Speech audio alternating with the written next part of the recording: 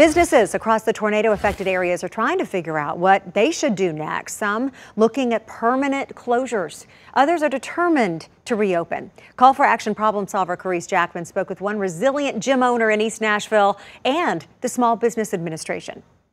Adam Wright has owned Gym 5 here in East Nashville for over a decade. Right now, the back of the building is still intact, but the roof did sustain substantial damage. Despite that, he's motivated to bounce back and wants other small business owners to be motivated to do the same.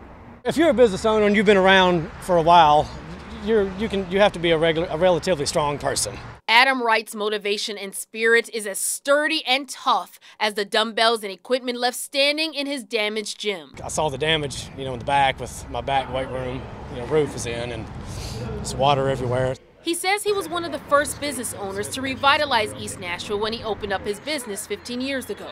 Now he's focused on fixing his windows, repairing the large hole in the center of his gym, and reopening. That's where I'm going to work every day, until I am. For many business owners out there, Carl Dombeck with the Small Business Administration wants you to know options are available. Businesses can qualify for up to $2 million based on either physical damage, economic injury, or some combination of the two. He says register with FEMA first, then look for assistance with the SBA. It's a stressful time, but he doesn't want you to give up. Just don't count yourself out. Take the time. That's all it costs you is a little bit of time to apply, and we'll see if we can't get you the help you need. Wright says nothing will stop him from rebuilding his gym and wants to send this message out to business owners facing the same battle. You just got to tap into that fire that makes you a small business owner, makes you successful. We can come back. In East Nashville, I'm Call for Action problem solver Carice Jackman.